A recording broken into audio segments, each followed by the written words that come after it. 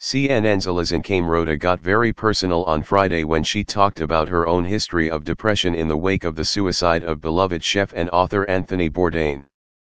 In a segment talking about the importance of reaching out for help from others if you're experiencing suicidal thoughts, Camerota said that she has gone through hard times where she never believed she would ever be happy again. Depression is so common, she said. When you're in it, you think that it will never lift. I've had dark days. I've had bouts of, in my 20s and early 30s, I've had a dark cloud that I thought wasn't going to lift.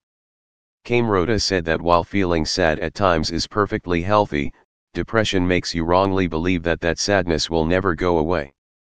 Sometimes it can be situational, a breakup, a loss of a job, but those things do change, she said.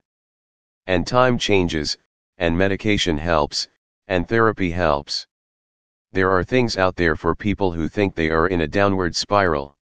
Later in the segment, CNN posted the suicide lifeline number for people to call when they have suicidal thoughts: 1-800-273-8255.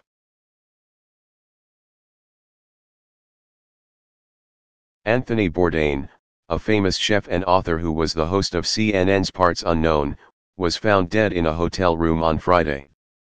According to CNN, the 61-year-old Bourdain took his own life while he was in a hotel room in France, where he was filming a new episode of Parts Unknown. It is with extraordinary sadness we can confirm the death of our friend and colleague, Anthony Bourdain, CNN said in a statement about his death. His love of great adventure, new friends, fine food and drink, and the remarkable stories of the world made him a unique storyteller.